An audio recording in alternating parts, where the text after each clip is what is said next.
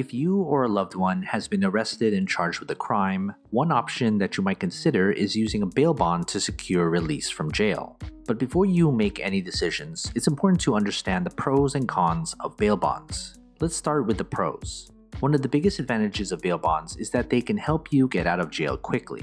If you don't have enough money to post bail on your own, a bail bondsman can post bail on your behalf for a fee. Being in jail can be a traumatic experience, and it can affect your job, family, and personal life. By using a bail bond, you can get back to your life while awaiting trial. Another advantage of bail bonds is that they can help you save money. If you were to post bail on your own, you would need to come up with the full amount of the bail in cash or assets. Bail bond companies typically charge a percentage of the total bail amount, which is much more manageable than having to come up with the entire bail amount on your own. This means you can save your cash and other assets for other expenses such as legal fees. Furthermore, bail bonds can provide you with a sense of security and peace of mind.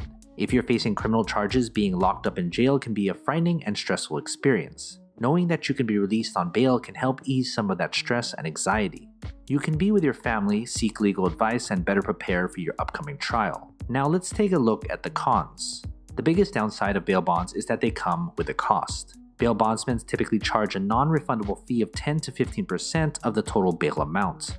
For instance, if the bail is set at $10,000, you need to pay the bail bond company $1,000 to $1,500. This fee can be a significant burden for some individuals and families, especially if they're facing other legal and financial obligations. Another potential disadvantage of bail bonds is that you may need to put up collateral to secure the bond. This could mean putting up your home, car, or other assets as collateral, which can be risky. If you fail to appear in court, the bail bond company can seize the collateral to recoup their losses. This can be a very risky move for individuals who cannot afford to lose their assets. Finally, if you fail to show up for your court date, the bail bondsman can come after you to recoup their losses. You'll need to work with the bail bond company, understand the terms of the agreement, and ensure that you appear in court on your scheduled dates. If you skip out on your court dates, this can become a problem for you and your bail bondsman. They'll likely hire a bounty hunter to track you down, which can be a stressful and scary experience. Bail bonds can be an essential tool for individuals who cannot afford to post bail on their own. However, it's important to understand the pros and cons carefully before making a decision. If you're considering using a bail bond, make sure to work with a reputable bail bond company and consult with a legal expert.